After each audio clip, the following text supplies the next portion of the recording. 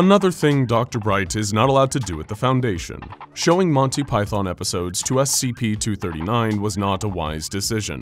Please never try this with any other reality warping SCP. Seriously, Dr. Bright, the witch child is a reality warper so powerful, we need to keep her in a comatose state to stop her from permanently reformatting our universe. Do you really think it's a good idea to show her flying circus or the Holy Grail? If we find that by sheer coincidence we later need to contain an anomaly that shares a remarkable resemblance to the Black Beast of we know exactly who is responsible, and we will not take this indiscretion lightly. We might even make you sit on the comfy chair.